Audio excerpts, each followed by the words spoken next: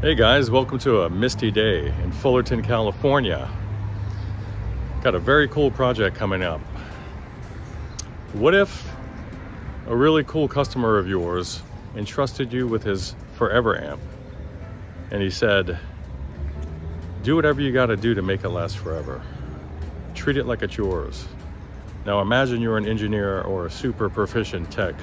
What would you do? Well, let's find out.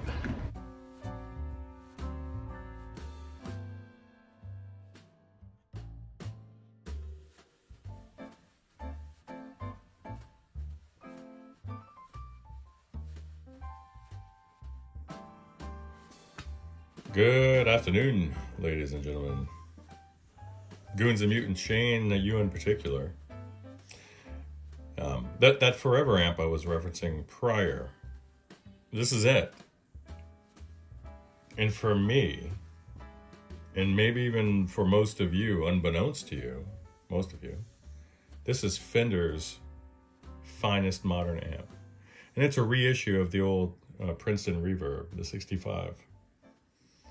Except this one has, for me, the best of the Deluxe Reverb, or Deluxe Reverb, sorry, and the Princeton combined. For me, it takes the shortcomings of the Princeton, which are some of the phase inverter artifacts once driven, and maybe some of the missing or uncontrolled bass frequencies. And it sort of takes all that away. It smooths it out by adding a 12-inch Jensen Alnico speaker. And for me, this is as good as it gets for modern Fender. This is as good as it gets. But still, the amp has some shortcomings which have been gone over ad nauseum. It's just been beaten to death. But maybe I can take a little bit of a different approach. The owner, Shane, approached me and said, if this was your amp, what would you do to it? And I want you to treat this amp like it's yours. Well, I always do that. Regardless of the sentimental value or actual monetary value of someone's amp, I treat it like it's mine. And in this case, when I'm given such broad latitude and basically an empty blank slate, I'm looking at what can I do to maybe enhance what's there, and then work on the obvious deficit, which would be longevity. So that's going to be the approach that we take on this little series here.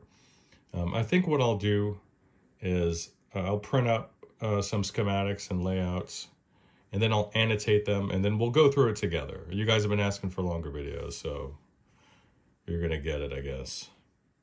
And we'll do obviously we'll do a as-is condition video. I'm not fixing anything. It's perfectly functional. There's nothing wrong with the amp per se. But then at the end, during the wrap-up, we'll just give it another little play.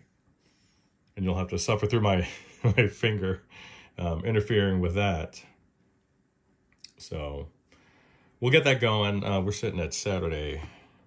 So I figure early Monday morning, maybe Tuesday at the very latest, we'll start getting some of this content up. So that'll give me some time to prepare. And in the meantime, let me rotate this thing and then give you a view of the goods on the rear end. Bye. Now these are known as the limited edition Fender amps, but other guys will know them as the FSRs. And that's what I refer to it as.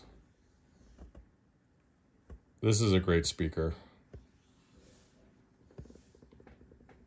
And I think this is a P12Q. I could be mistaken, but oh yeah, there's a code there. I can't really read it. I'm gonna have to do some digging here. It is an Italian-made Jensen, but that doesn't prevent this thing from just sounding spectacular. So I'll cobble together a list of things that need to go, and maybe some light modifications for tonality's sake, and really take advantage of having this larger speaker, but we want to keep it sweet. And we want to keep the soul of it intact. And maybe we want to take advantage of this external speaker jack, which the owner's not going to use. You're not going to use that thing, Shane, you were telling me. So we'll get this thing going. I hope you guys have a great weekend in the meantime.